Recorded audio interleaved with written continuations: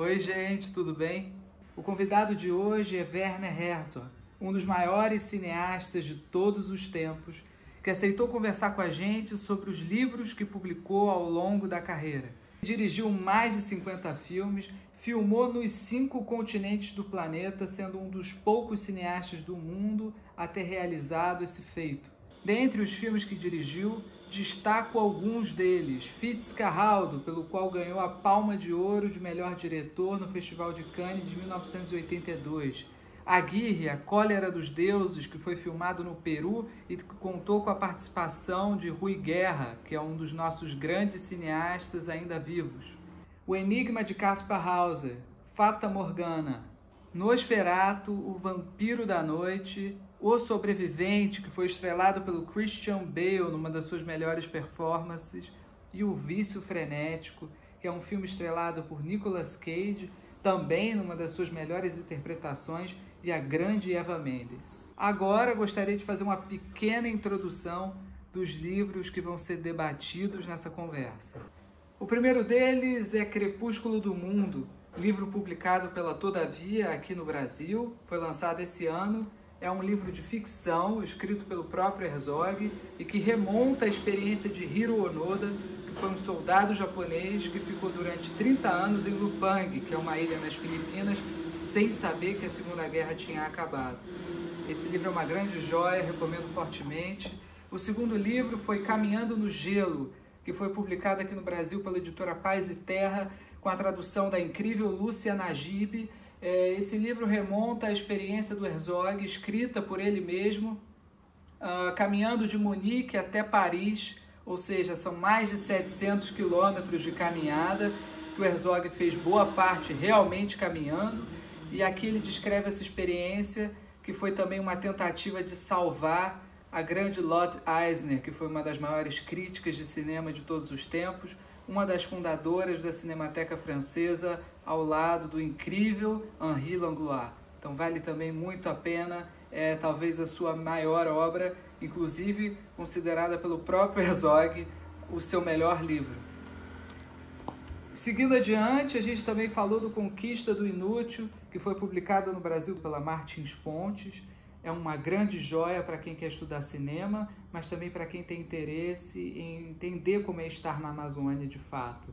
Esse livro ele começou a ser escrito em junho de 1979, ele foi descrito em forma de diário, mas ele vai para muito além das filmagens de Fitzcarraldo, que também é tema desse livro. Ele tenta descrever mais a paisagem, ele tenta demonstrar um pouco como é e como foram as relações com as pessoas durante esse período de filmagem e, sobretudo, eu acho que o Herzog buscou nesse livro a matéria do sonho, que eu acho que permeia toda a obra do cineasta e, portanto, é uma grande joia porque vai para além de uma mera descrição do que é fazer um filme.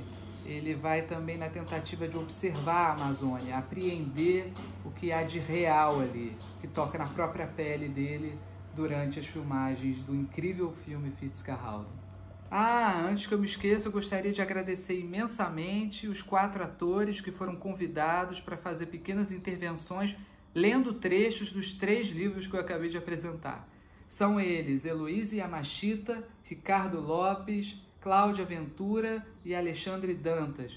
Fizeram leituras lindas que vão aparecer aqui durante a conversa com Herzog e eu tenho certeza que ele vai ficar muito feliz com esse presente. É uma honra também imensa contar com a participação desses queridos amigos que enriqueceram imensamente esse episódio. Então, meu muito obrigado. Enfim, chegou a hora, não é mesmo? O Herzog está aqui na minha frente esse tempo todo, esperando a gente começar a entrevista. Hi, Mr. Herzog. Thank you very much for talking to me today. It's a great honor. My first question, I would like to start by the Twilight World, o Crepúsculo do Mundo. And first of all, I would like to ask you, how did you meet Onoda, and how were those encounters with him? Well, you don't ask me, just read the first half page. I'm describing my encounter with Onoda. And of course, you're pointing at an embarrassing moment where the office of the emperor had stretched out feelers, whether I would feel all right to meet the emperor in a private audience. And I had the feeling, for God's sake, this will be all formalities and no real conversation. And I said, no, but you cannot do that in Japan. It's a faux pas. It's a cultural faux pas so bad that I still feel embarrassed. And I said, somebody asked her, whom else would you like to meet? And I said, Onoda. And so that's how I met him. And we met several times and had some very good conversations. And what were the characteristics meeting him that were impressive to you, like his attitude, his behavior towards life? Well, the personality, you could see from 100 meters away that there was a man of great dignity, a very stoic man, a very human being. And I do think it's very, very impressive to me how honorable he was towards his feelings towards the reality he was in, and also to Japan. And therefore, I would like to ask you too about how what was impressive to you regarding Japan, because you are also directing operas there, and did some elements of the culture also impress you in a general way? That's a big question. I think Onoda is quintessential Japanese, but not in the military sense. It's something, a deep culture of the honor of the samurai in him. He never appeared very much like a military person. He was a very human person, and never would follow an order blindly. And he was left alone, and he knew, and he was told, you have to make your own rules. Do not wait for anyone to tell you what to do. You have to assess the situation. And his assessment of the situation was correct in every single detail. But in the combination itself, it gave the wrong impression that the war was still on. And when you have hundreds and hundreds of warplanes flying over you west, it's a signal for you or for him that the war is on, but that was a Korean war already. And then a few years later, 8-9 years, B-52 bombers, battleships, aircraft carriers passing by just from the Bay of Manila. And his observations were completely correct. But it's almost like a tragic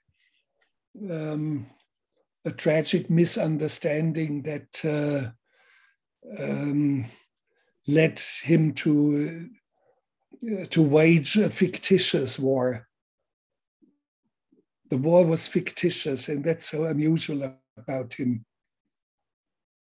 Agora a gente vai ficar com a primeira intervenção do programa, feita pela atriz Eloíse Yamashita, que leu alguns trechos do Crepúsculo do Mundo. Despistamento, astúcia, mimetismo, todos eles, elementos honrados ou não que Onoda quer aprender com a natureza, subordinados apenas e tão somente à condução da guerra e ao objetivo da sua luta. Em vez do ataque frontal portando uma bandeira, ele quer se fazer invisível, tornar-se um sonho inatingível, um vapor que se dissipa prenhe de perigos, um rumor. Quer fazer da floresta mais do que floresta, uma paisagem com aura do perigo, da morte à espreita. Onoda Shimada detém pela última vez seu caminhão junto do hospital provisório de campanha. O desespero ali permanece imutável. O homem ferido, a quem Onoda dera a granada de mão para detonar a munição, encontra-se quase inconsciente. Das camas, os olhares o acompanham calados. Onoda manobra o caminhão junto do hospital. Ele e Shimada apoiam nos ombros pesadas mochilas e apanham seus fuzis. Presa ao cinto de Onoda, uma espada de samurai, propriedade da família desde o século XVII. Até o momento, sempre acomodou com cuidado todos os refúgios pelos quais passou. Os 2 soldados batem continência para os feridos e desaparecem em silêncio na floresta pelos montes que ali principiam. And also in the book, it's very interesting the description of the forest itself and the role the forest has in this journey of Onoda. Yeah. Yes, we had a instant understanding over the jungle because he had been in the jungle for 30 years. And I have had experiences in the jungle, and of course, then it's easy to connect. And also, why do you think the forest has this feeling in which you lose your senses? Also, the strength of the forest, not? No, you don't lose your senses. I wouldn't say that. Let's say the La Selva Virgen, the jungle, is just another forest. But when you take it as an inner landscape, and in my films, for example, and in my book, the jungle is not just a technical term. It is an inner landscape. It's a place of fever dreams. Yeah, and you can, in fact, there's also the interesting metaphor of the boat of Fitzcarraldo in a sense. And I think that and that's very interesting in Onoda too, in some sense, that he saw in the forest this beauty, this divine beauty in some sense. And I would like very much also for you to comment, because of walking in ice, for example, I have the feeling while you're walking from Munich to Paris, you find some kind of element that is beyond, something that is not completely, you find some beauty while you're walking. Is that correct? I think that's also a very important point on your book.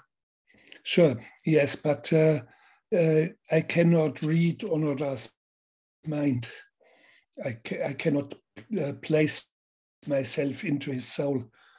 For him, probably the jungle was more the place where he was protected. He could hide, but he wouldn't hide all the time. He would step out and fire a few shots of ammunition over the heads of startled villagers.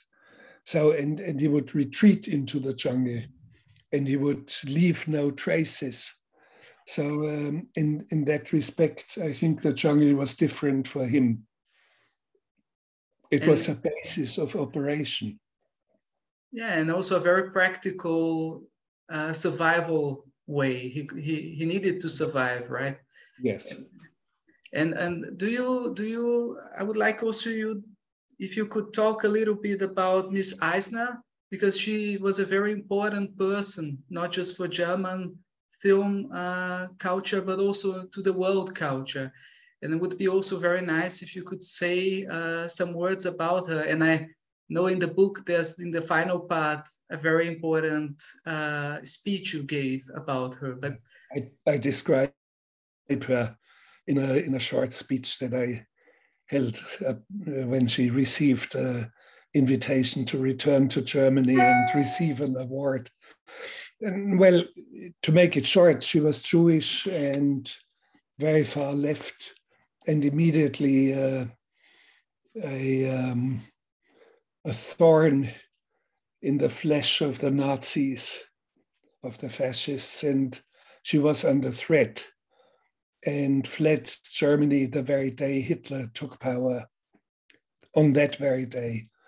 And she survived in hiding in France and became very important through her writings about film and about literature. And she became some sort of a mentor for me. And when she was dying, suddenly she had a massive stroke. A friend called me and said, please come quickly, take a plane, come, Lotte is dying. And after a few minutes of looking into flight schedules and train schedules, I decided, no, I will walk. I will come walking. I will not allow her to die because I'm coming walking like a pilgrimage or like a deep protest. She did not know that I was coming, but when I arrived, she was out of hospital. And I'm not superstitious, but it was wonderful that she had survived. Yes, and I've also, that's an interesting point, because although you don't go into a superstition point in the book, I find it also that you go deep into some divinity, like I already said. So what is the role, for example, in the religion or the sense of seeing those divinity through your walk, during your walk? You should be careful. I don't feel comfortable when you speak about divinity.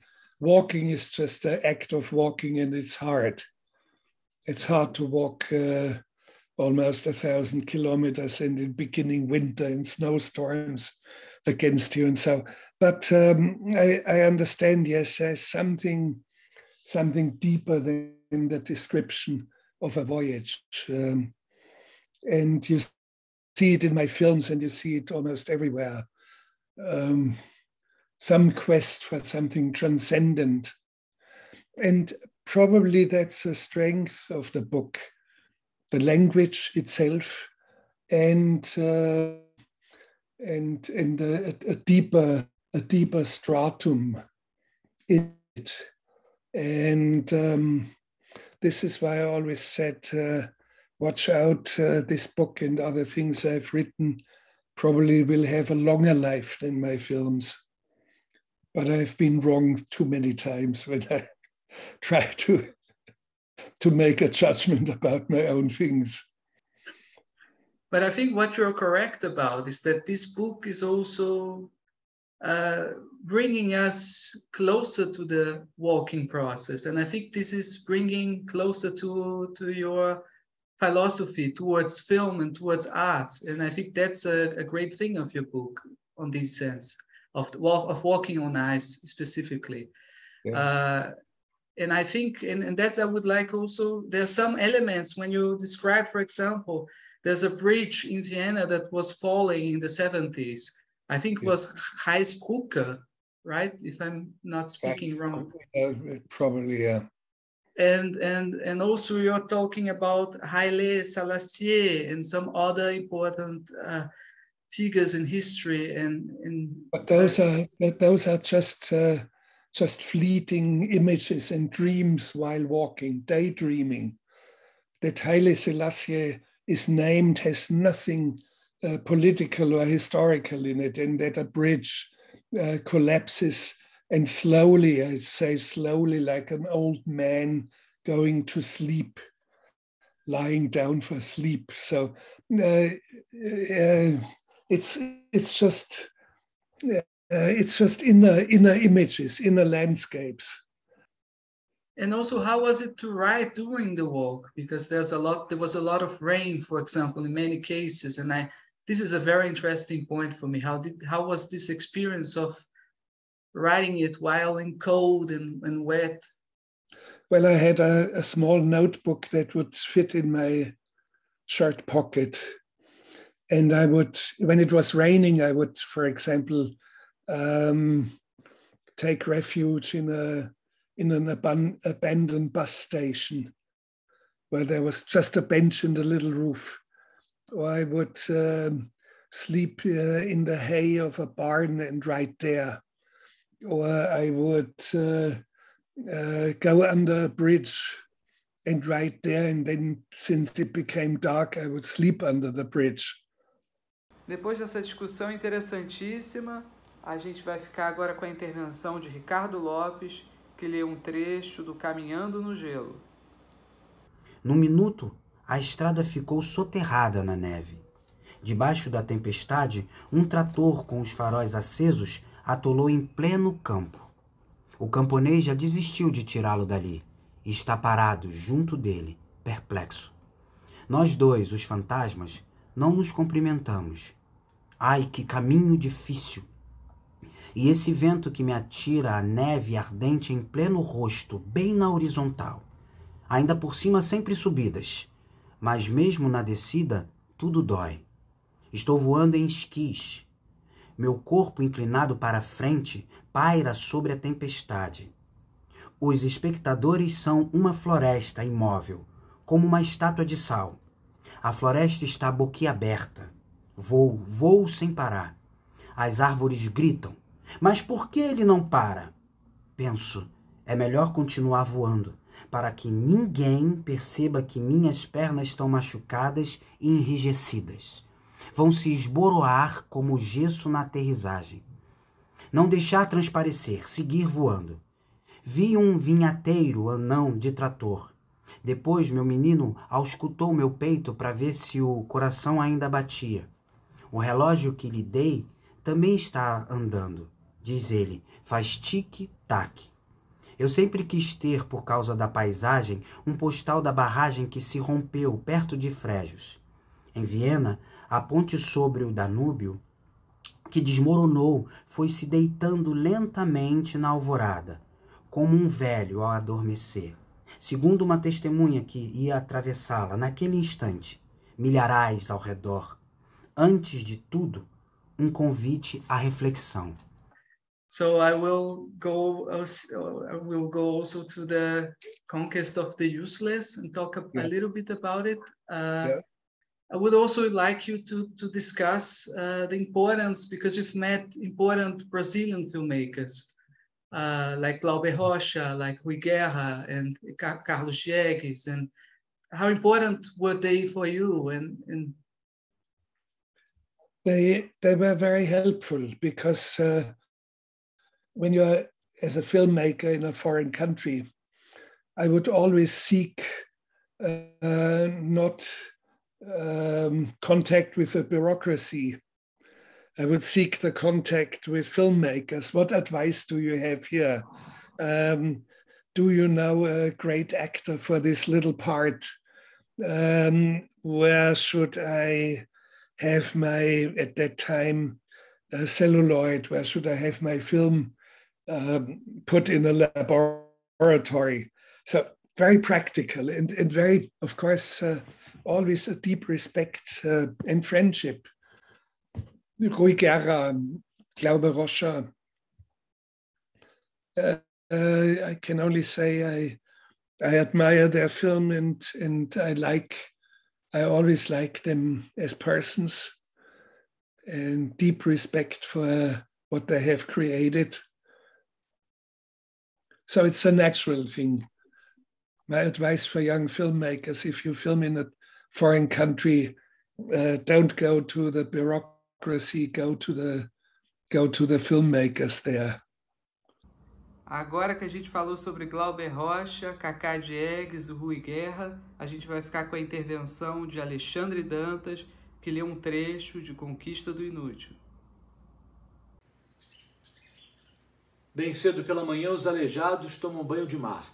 Depois, as empregadas jovens e babás de branco levam os bebês dos ricos para passear.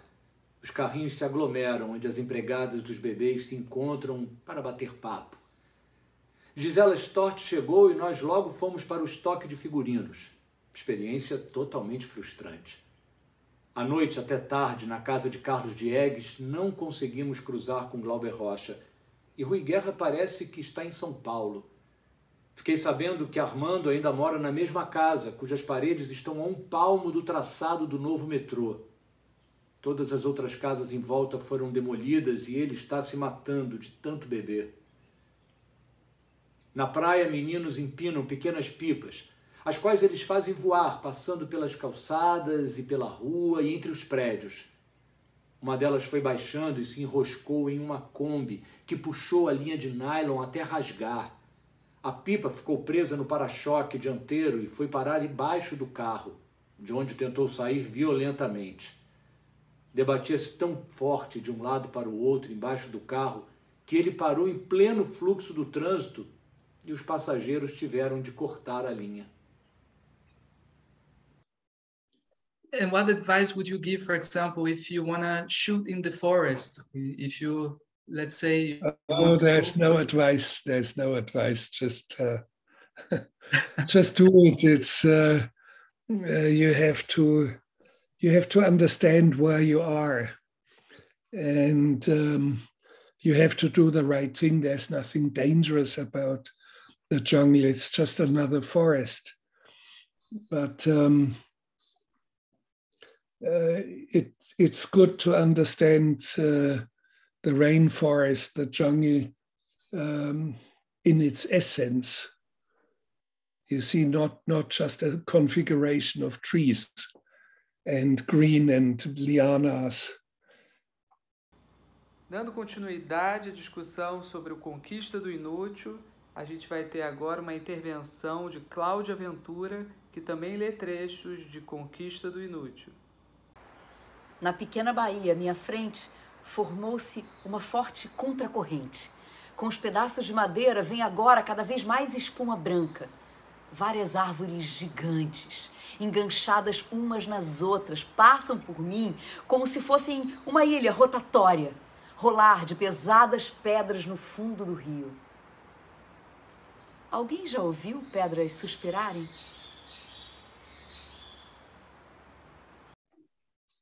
And also, I would like to mention, because I think this is a very important work of yours, there's a manifest that you wrote, and you were also presenting with Roger Ebert in an occasion, and it's talking about the ecstatic truth. And I would be very nice to comment, if you could, about how important is this manifest also today? How's the importance of ecstatic truth in pictures? It's not there only in cinema, it's there in writing as well. But we would need 48 hours to have a deeper understanding. I make it very short. And I quote two witnesses for me, two allies. One is a French writer, André Gide, who famously said, I change facts to such a degree that they resemble truth more than reality. That's a very, very beautiful idea. And the other witness of mine would be, and I always quote him, Michelangelo, when you look at his sculpture of the Pietà, when you look in the face of Jesus, it's a tormented face of a 33-year-old man. And when you look into the face of his mother, the mother of a 33-year-old man, is only 15 years old. So, and meaning the same thing, he changes realities so that we see the deeper essence of both figures. And he doesn't give us fake news. He does not lie to us. It's something much, much deeper and much more important. So that's in essence what I would describe as the ecstasy of truth. And that's poetry as well, like you said. And you have it in poetry, you have it in sculpture, you have it in movies. It's a very deep concept, but today everybody is obsessed with fake news. Yes, we have to, because the intent is always an important thing. And secondly, there's too much emphasis on facts. Facts per se are uninteresting. They are important because they create norms. So because of that, we have to take them seriously. But you cannot say facts are equal to truth. No, they are not. And for that, my witness is a phone directory of Manhattan or of Rio de Janeiro. You have 4 million entries. 4 million entries, every single one correct. every single one factually correct. But it doesn't tell you anything about Rio. It doesn't tell you anything about the feeling of the people. Doesn't tell you anything about the joy. Doesn't tell you anything about the joy of Garincha, who is in the phone book or was in the phone book. So facts do not constitute truth. And the role of perception in that is essential. Yes. Let's not go into philosophy. Yeah. Okay. That's fine. Let's stick with Michelangelo and Garincha in his entry in the phone book. O livro Conquista do Inútil ainda é tema da nossa discussão e agora a gente vai ter a segunda leitura de Claudia Ventura. O acampamento está em completo silêncio, feito morto. Nenhum movimento, nenhum ruído, nenhum pássaro na floresta. Coisa alguma. Apenas a chuva, que não para. A floresta mantém-se fervorosamente calada. Olhar o rio é como olhar um fogo flamejante. Não conseguimos tirar os olhos. Ininterruptamente chegam ilhas inteiras de galhos podres e madeira podre, carregadas pela correnteza, com tudo o que apodrece no chão da floresta. Em torno das frondosas árvores arrancadas, formam-se entrelaçados de galhos velhos e de tudo o que se decompõe no chão da mata. Passam boiando pedaços de madeira e sujeira que não se separam. Navegar no rio com um barco a motor, ou decolar, ou pousar na água com um hidroavião, seria impossível por tudo que a correnteza levava. O nível do rio vai lambendo para o alto, cada vez mais para perto de mim. Da vegetação à margem, lá fora, apenas a ponta mais alta de seus galhos estão fora da água e arvoram-se, combatendo a correnteza. As bananeiras mais altas já estão debaixo de água. Yeah, and I would like then to go back to the concrete part of the Twilight world, okay? Normally you write very fast, normally. Also your scripts, I've heard you many times saying that you write them very fast. And how long was it to write Twilight World, and how was this process? Did you made it also very fast and then you read it again and you reshaped it? No, the text was in me. And I could have written it 15 years ago, or I could have written it 8 years ago, because, and there are many things that are completed in me, and I see a whole film as if you were sitting in the cinema already, and I just need to copy. Because of that, it goes fast. I do not have any plans of story outline and whatever. I just sit down and write what is already fully articulated in me. And did you, for writing this book specifically, did you go to talk with people who were with you that witnessed? No. But Onoda himself had written a memoir, which is called No Surrender. Not that interesting, but it's okay. But I looked into it sometimes for verifying dates or locations. So I did not want to be completely wrong. And I've never been in Lubang Island in the Philippines. It's a Lubang Island of my fantasies. And also you, for example, you mentioned of walking in ice, for example. Just a small doubt I had. Is Farocki, that you mentioned, the filmmaker Farocki, that I wanted always to ask you. And there's Arthur Busch also. Arthur Busch is also a filmmaker, right? Yes, so, correct. And with Farocki, I had no dealings or no knowledge of him at all. So it's completely irrelevant. It's just like in when walking, all of a sudden a name comes across, floats by. and I describe it. It doesn't have any deeper meaning. I have no idea what Farocchi made.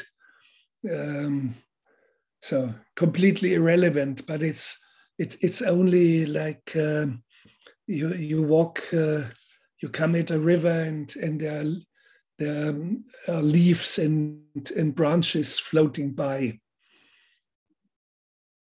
Yeah, and I think it's also very, very important, the role of animals. And I compare it, in the case of Walking on Ice, it reminded me and touched me because of the peregrine. And in the peregrine, there's such a deep, and I compare it to your book, such a deep poetry on observing the animals, observing trees.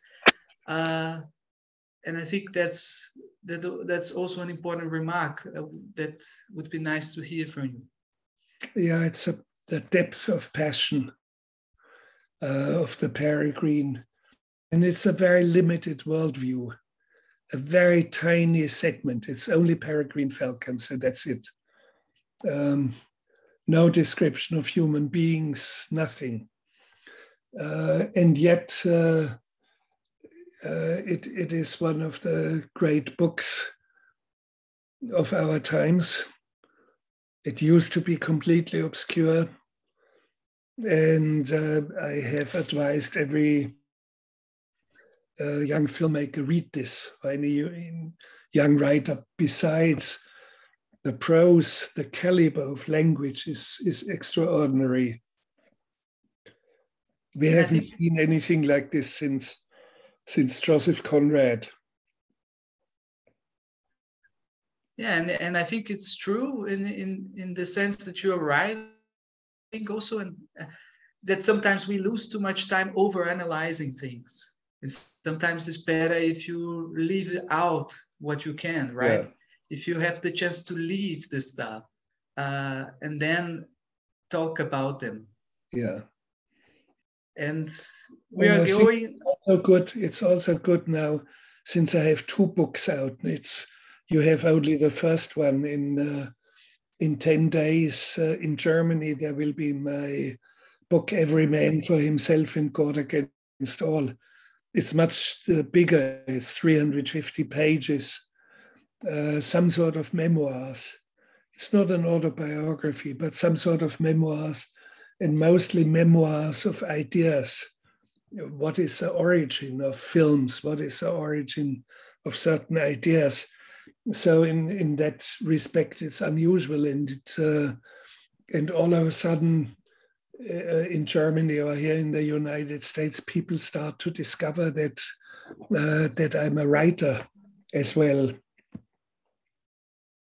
Yeah, and that's also why I invited you. And it's nothing new, because of Walking in Ice was published in the mid-70s. That was published before your parents even met. Yeah, before I could even exist. We are going almost to the end. We are almost getting to the end of the conversation. Yeah. I would like to make you just some more questions. Going back to the book, there's in the end, I think it's one of the most beautiful parts in the end, where you speak about time. You make a reflection about the present, the past, the future. And it's a very important image, I think. The one that you show that Onoda, he had the habit to walk to his back in order not to give the steps to the enemy. He would go on the direction. Oh, yeah, he would walk backwards. Yes. Walk backwards. So that his footprints would point in the wrong direction. Yeah. Yeah. And I think this is an incredible picture and image. And also because of time. And I think it's very beautiful when you say that even though he's walking with his backwards, okay, time is going still to the future. And so, this doesn't change the way of time, but the time itself is all the time connected to a perception. Yeah, this, what you are mentioning, was one of the reasons why I did not want to make a film, because thinking about time is something that's not a movie. Or, for example, at the very end, language starts to disintegrate, language starts to dissolve. There are only fragments of sentences, fragments of images that have nothing to do with Onoda. And that's something which is only literature, and that makes the quality of the book, I think. Depois dessa fala incrível do Herzog, a gente vai ter a segunda leitura de Crepúsculo do Mundo, feita por Eloíse Yamashita. Começa então uma coisa que é como se, por acaso, sem despertar atenção, um acompanhante permanente se juntasse a esse quadro. Um irmão natural do sonho, dotado das certezas do sonho. Um tempo informe de sonambulismo. Embora, em seu presente, tudo seja real, imediato, palpável, sinistro, impreterível. A selva, o lamaçal, as sanguessugas, os mosquitos, a gritaria dos pássaros, a sede, a coceira na pele. Mas o sonho tem o seu próprio tempo. Um tempo que se desenrola toda velocidade para frente, para trás, estanca, para, prende a respiração, salta subitamente como um animal selvagem que, desprevenido, toma um susto. Uma ave noturna canta e todo um ano se passou. Uma gota d'água sobre a folha séria de uma bananeira apanha por um instante um raio de sol e outro ano se foi. Uma trilha de milhões e milhões de formigas vindas do nada ao longo da noite avança entre as árvores sem que possa jamais encontrar sua origem ou seu fim. O cortejo marcha imperturbável por vários dias e desaparece tão abrupta e enigmaticamente como surgiu. E de novo, um ano inteiro se passou. Depois, uma única e mesma noite de vigília sob a pressão enorme de um poder hostil que armou emboscadas por toda parte que nunca chega ao fim. Somente as luzes súbitas de projéteis traçantes e o dia que se recusa a amanhecer, mesmo quando se pode acompanhar o ponteiro do relógio e ver todo o céu noturno girando em torno da estrela polar, o dia não vem, não vem e não vem. O tempo, fora da nossa vida, parece possuir a qualidade dos ataques abruptos, sem a capacidade de sacudir o universo da sua indiferença. A guerra de Onoda é insignificante para o universo, para o destino dos povos, para o curso da guerra em si. Ela se compõe da união de um nada imaginário e um sonho. Mas essa sua guerra, produzida por nada, é um acontecimento arrebatador arrancado da eternidade. Yeah, there are so many layers on it. And there's always something behind, some poetry on it. And it's a poetry. It's a poetry that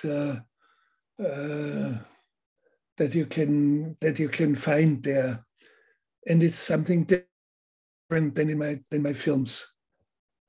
Yes, completely.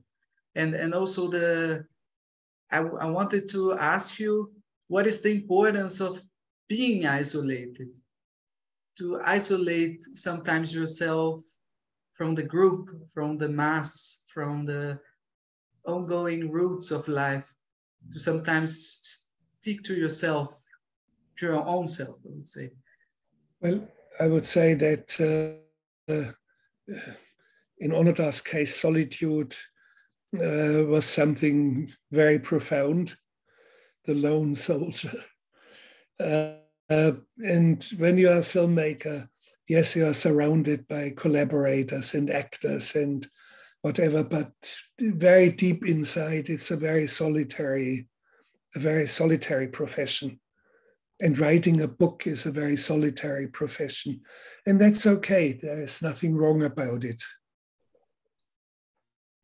Yes. I am very much among people as well, and I enjoy the presence of others.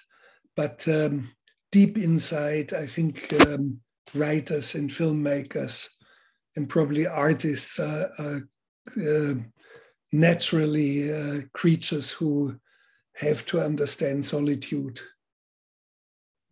And do you think there's a difference between writing literature for a book or writing a film, thinking of writing a script? For you, is there any difference on your process? In the process, no. But when I write a screenplay, I see a whole film. it's like me sitting in a theater and I see the entire film, so I can quickly describe what are they doing, what are they saying, what is the music, what are we, what are the locations. So it's more when it's more the work of somebody who copies.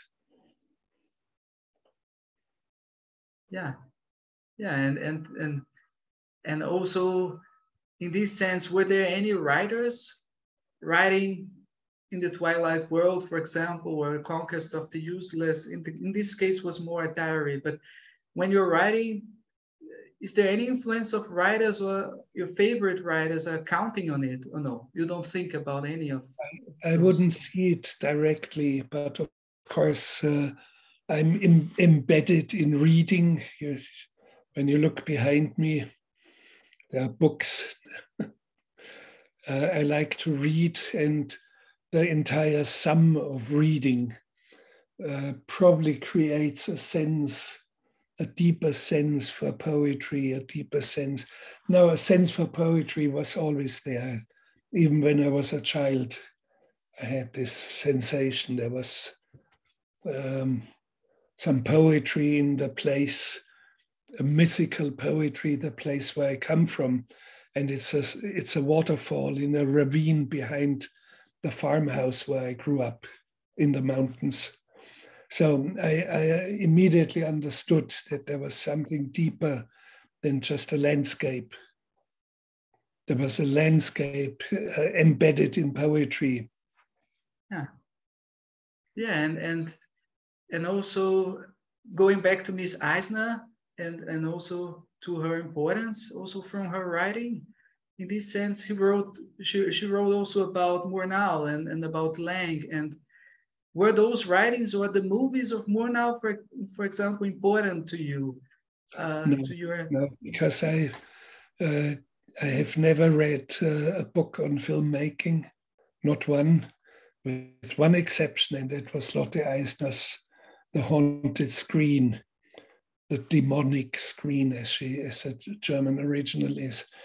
But it didn't influence my work. In a way, she made me see Murnau's Nosferatu, and it's the only film of Murnau that I ever saw. And I had the feeling this was very, very important. Germany had great cinema before it lapsed into the culture of barbarism under the Nazis. So for her to build a bridge was important. And I think when you are a painter, for example, it's good that you feel yourself within a tradition, a deep cultural tradition. As filmmakers, the same, but our tradition was interrupted through the barbarism, and there were no fathers, only grandfathers. And because of that, Murnau, or this one film by Murnau, was important since I made my version of Murnau's Nosferatu, like an homage to Murnau. I felt on solid ground all of a sudden, connected. Yes, and also it's very deep, touching in Nosferatu that you're touching the evil, showing evil in some sense. You're showing, and that is a beautiful thing on your movie. So finally, my last question, okay? Maybe you have said it already many times, but it would be nice if you could comment on your feelings on Brazil, and especially, I know you're a big fan of Garrincha, that you're a big fan of football, and how important is Brazil in your mind? Also, not just Rio, but of course, having filmed in the Amazon, there's an important role on you, but that would be very nice for our Brazilian audience to know. I can say it very short. Part of my soul lives in Brazil and in the jungle. Yes. Okay. That's perfect. So thank you, Mr. Herzog. Yes. When your new book is released, I hope we can do another talking. It is in translation at the moment into Portuguese and Spanish and English.